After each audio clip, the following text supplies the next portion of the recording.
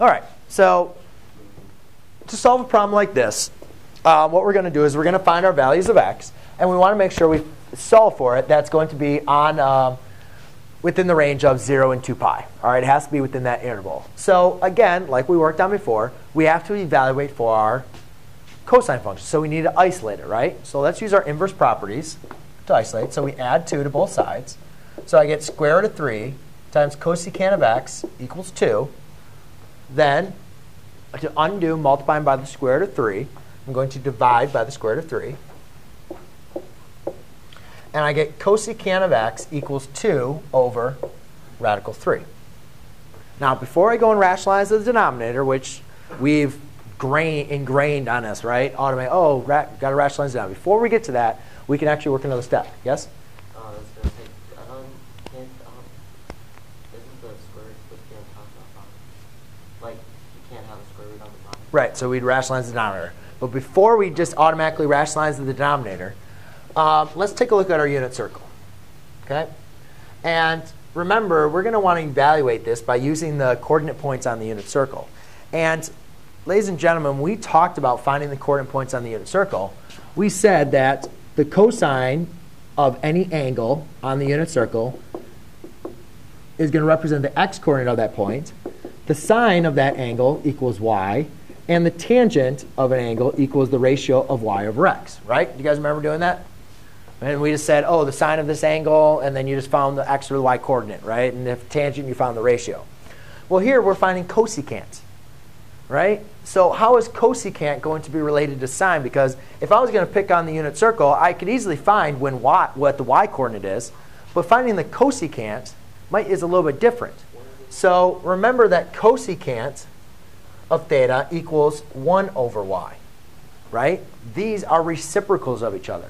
So rather than trying to find the angle x that represents the 1 over y coordinate, let's just change this to the y coordinate.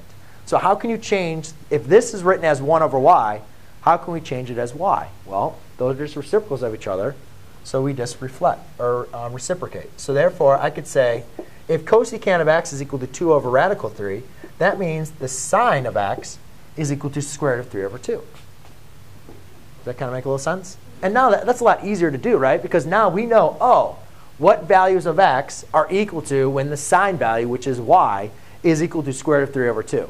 And that's a little bit easier from what we learned. So therefore, now we just need to figure out when is sine square root of 3 over 2. Well, there's 2 points. At this point, we have 1/2 comma square root of 3 over 2. And at this point, which we have negative 1/2 comma square root of 3 over 2. So now we just need to know and remember, what are those 2 points? Well, our first point, and remember, we're only finding the values within our interval of 0 and 2 pi. So our first value is x equals pi thirds. And the next point is going to be 2 pi thirds. Okay? None of these other points down here when sine, because sine would equal negative square root of 3 over 2 for any other those points down in the third or fourth quadrant. So those are going to be your 2 solutions. Yes? So it's only the right hand, like half of the unit circle that deals with cosine, and the rest is like on the top half. Like from 0 to 2 pi is for sine. No, I mean, we could have, this problem could have been negative.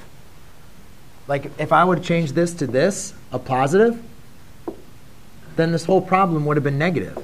And that means we would have found the negative sign, which would have been your points down here, which would have been your angles down there. So it can be between, as long as your answer just has to be between 0 and 2 pi. Okay. All right, that's because that's the interval that I wrote in here. Sometimes we don't put a restriction on it, and I'll show you how to do those when you don't have a restriction. But here, I'm just restricting your answers between 0 and 2 pi. Okay? Any else questions? Good. Yes, sir. Got the right. Not writing answers. Okay. You don't have what?